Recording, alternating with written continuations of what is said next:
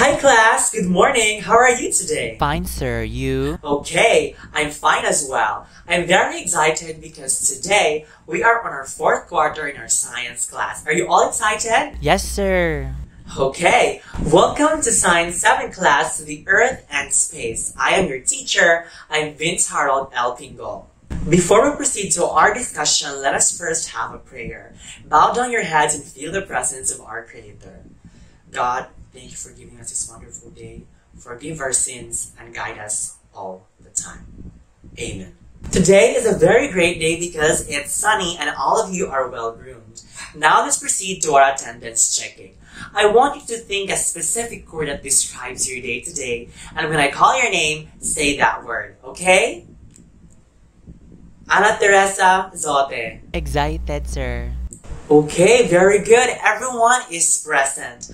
I hope that you are all excited because our topic for today is interesting, and I know for a fact that you will love the topic. For our class today, the most essential learning competency is to cite and explain ways of using Earth's resources sustainably. For our lesson objectives today, at the end of the lesson, the students will be able to first, identify the different natural resources of the Earth. Second, demonstrate the ways of sustaining the Earth's resources. And lastly, the third is to create a mini project that promotes protection and conservation of Earth's natural resources. Now, let's proceed to our little activity which we call the drill.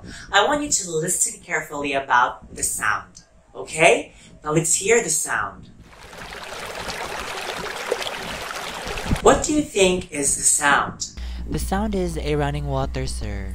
Okay, the sound is a running water. Now, aside from running water, what can you feel about the sound? The sound is refreshing. Okay, the sound is very refreshing. That is good. Now, let us recall your understanding from the previous lesson. From the previous lesson, we talked about the environment. Now, I want you to remember, what do you think is the importance of our environment? It gives us food, sir. Okay, thank you, Miss Teresa. Now, why do you think that our environment is important for our daily living? Because it sustains our living, sir. That's very great. We really need the environment because it is the one that sustains our living. Like giving us the food, giving us the air that we breathe. Okay? Now, let's have a little activity again to motivate ourselves. Let's motivate ourselves by doing the activity, the riddle. I want you to listen carefully to the riddle and try to understand what the riddle conveys, okay? First riddle, I touch your face, I'm in your words, I lack of space, and I'm beloved by birds. What do you think is the answer? Air, sir. Very good. The answer is air. Okay, I think all of us are now motivated. Let's now move to our first major activity, which we call the picture gap. Direction, place the picture on the table that matches the given word provided. Okay, let's now move to the activity. Okay, let's now answer the activity. The first word given is the hunger, second is thirst, and third is food shortage. So what do you think is the first image all about? Okay, the first image is thirst. The second image, food shortage. The third image, hunger. The seventh image is hunger. The eighth image is food shortage. And the last image is hunger. Let's now move to analysis. I want you to analyze the activity so that you will be able to answer these questions. First question, what do you think is the image all about? It's about problems of the world, sir. Okay, thank you. The image for you is all about problems that our world is facing right now. Second question, what do you think is the reason behind these problems? Okay? It's about too much consumption. Okay. The reason behind these problems is that there have been a lot of consumption when it comes to our needs. That's why there are a lot of problems existing right now, such as food shortage. The third question we have, how can you help to address these problems? Mr. Eric, how can you address these problems? By conserving, sir. Okay, Mr. Eric Joseph is right. We can help address these problems by conserving what we have, such as food. Okay, class, let's now move to our topic for today. Our topic for today is, what do you think, guys?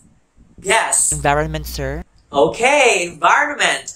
But our topic for today is specifically the Philippine environment, the protection and conservation of natural resources. We all know that we have two different types of resources. From the past lesson, we tackled about those. What do you think are those? Renewable and renewable, sir. Okay, we have renewable and non-renewable resources. When we say renewable resources, those are resources that can be regenerated even if we use them a lot. While non-renewable resources are resources that cannot be readily replaced. So after that we consume all of those, if all of it will be gone, then it cannot be replaced by something else. Those are the meaning of renewable and non-renewable resources. I want you guys to give me an example of renewable resources. How about Miss Marjorie? Biomass. Okay, biomass energy is an example of renewable resources. Also, the hydropower energy, geothermal power, wind energy, and solar energy, and other more resources. Now, let's move to non-renewable. Can you give me an example of non-renewable resources, Miss Hannah? Oil, sir. Okay, an example of non-renewable resources is oil or natural gas. Also, we have the coal and the nuclear energy and other more resources. Now, let's move on to the Earth's natural resources. Specifically, think about the Earth's natural resources in our setting in the Philippines. Think about our resources. What are our natural resources that we have and we consume? Can you give me an example, Miss Dia? Plants, sir. Okay, an example of natural resources is air, water, soil, minerals, fuels, plants, and animals, and other more resources. Okay, all of those things mentioned and other resources are very important to human survival because we consume all of those things in order for us to survive, and all of those things are the natural resources that we consume. Natural resources are very central to human well-being because we cannot live without them. We cannot live without drinking water per day or without eating a food. That's why we need to take care of all of those natural resources because over exploitation can result to harmful effects to human, especially scarcity of water, energy, and other more resources. In order for us to use resources sustainably, we have a lot of ways in order for us to do that. Can you give me an example? Conservation, sir. Okay, Mr. Gary, that's really good. We need to preserve and conserve. Conservation is the practice of caring for these resources. We need to conserve our resources because we are not the ones who are only consuming all of those. So we need to conserve our resources as a whole, as a human race, so that we can maintain and sustain our resources for the next generation. Did you know, class, that sustainable resource use happens when we consume sustainably without damaging the earth? So we have first, in order for us to sustain, we have to use renewable resources. We have to use renewable resources such as wind, solar energy instead of non-renewable resources like fossil fuels. Second, use those resources that are less harmful to the environment. And third, cut back the amount that we use of natural resources, in particular non-renewable resources, because it cannot be replaced. According to oceanservice.noaa.gov, there are 10 simple ways that you can do to help protect the earth or the resource that we have right now in the Philippines. First, reduce, reuse, recycle. Second, volunteer. Third, educate. Fourth, conserve water. Fifth, choose sustainability. Shop wisely. Use long-lasting light bulbs to be specific. Eighth, plant a tree. Next, don't send chemical into waterways. And lastly, bike more and drive less. Okay, I want you to expand all of those 10 simple ways. Reduce, reuse, recycle. We already know that we really need to use our things and reuse, reduce, recycle ways so that we can live sustainably. Volunteer. We need to volunteer to charity works, to community services, to tree planting campaigns, and all of other things that will help the benefit of the environment. Educate. We need to educate ourselves so that we would be aware of what is happening in our surroundings. Now, conserve water. Can you explain us, Mr. Eric? Don't use too much, sir. Okay, conserve water, you're correct. Choose sustainability, again, live sustainably by really thinking about our choices. Next, shop wisely, which means that we really need to consume products very wisely. Next, use long-lasting light bulbs so that we can really conserve energy. Next, we have plant a tree or reforestation. We need all of those things, especially in the Philippines. We have a lot of mining industries. Next, don't send chemical into waterways to avoid water spillage. And lastly, bike more, drive less. So if you're going to a grocery store, or if you want to visit a friend, if it's not that really far, we can use bicycle, or we can just walk to have an exercise. So all of those things are the 10 simple ways that we can help to protect the earth. Okay? Do you have any question? Sir, all of those things are applicable in the Philippines? Okay, in the Philippines setting, all of those mentioned things are very important because we are experiencing, especially global warming right now. We are experiencing global warming, scarcity of food, water, and other more things. It is very important because in the Philippines, we experience such crisis. Now let's move to your application. For the part 1, we have the true or false. Write T if the statement is true, and write F if the statement is a fallacy. Write your answer in a 1/4 sheet of paper. I will only give you 2 minutes to answer because these questions are just very easy. Okay? Okay, your time starts now.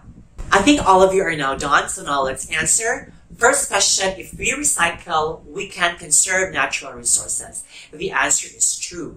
Second question, if we plant new trees, it will only cost much time. No, it's false. Although there are times that we really need to have time management, but planting tree will not cost that much time because we will only be the ones who will be benefiting from it. Third question, conserve energy at home is just a false belief. False. It's false. As you can remember, we have the Earth hour when we conserve energy at home. Fourth, we can't drive because our vehicle are rules. False. We have a lot of pollution right now in our country, so we need to drive less. Fifth item, recycled materials are bad. Recycled materials are not bad, especially the producers of such products really assure to all of us that it is safe. So, that's it for our application for our part 1. Wow, all of you get perfect score. Very good. Now, the exciting part of our application is we have what we call the mini project. For the direction, create a mini project in your local area that will help your locality protect and preserve resources. Explain your project briefly. Follow the format below. We have the project name, your local area, your purpose, why is your project relevant, 4 sentences only, and how is your project helpful in your locality? 4 sentences only. I will only give you 5 minutes, and after that I will call someone to share his or her ideas, okay? Okay, I think all of you are now done. Am I right? Yes, sir. Okay.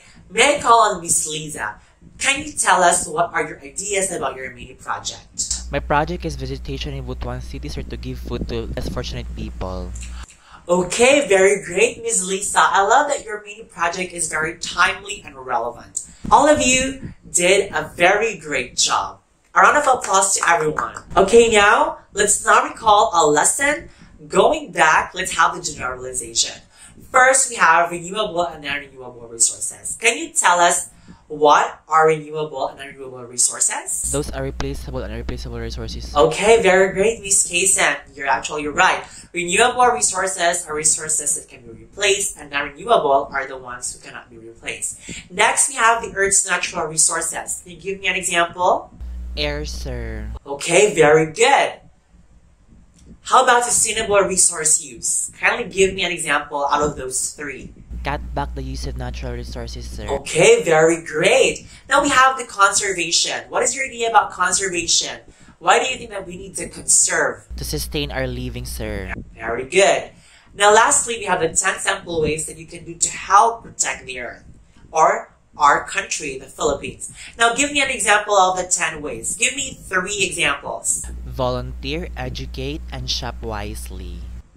Okay, very good. Very good, class. I think you really have understood the topic very well. I'm proud of all of you. Now, for your assessment, let's do the fill me up. So list the possible ways to preserve the Earth's resources in your locality.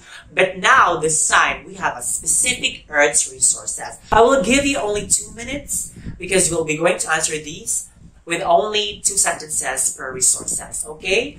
Time starts now.